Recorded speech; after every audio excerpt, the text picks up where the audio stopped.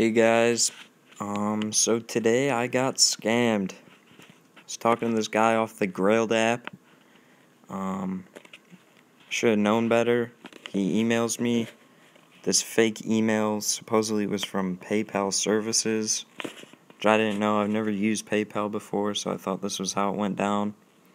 I get the email, open it up. There's the PayPal logo at the top. It says Dear, and then there's my name. Received a payment from Emmett Moore, which is supposedly him. It's got his address, zip code, all that good stuff, the payment amount, the day, the transaction number.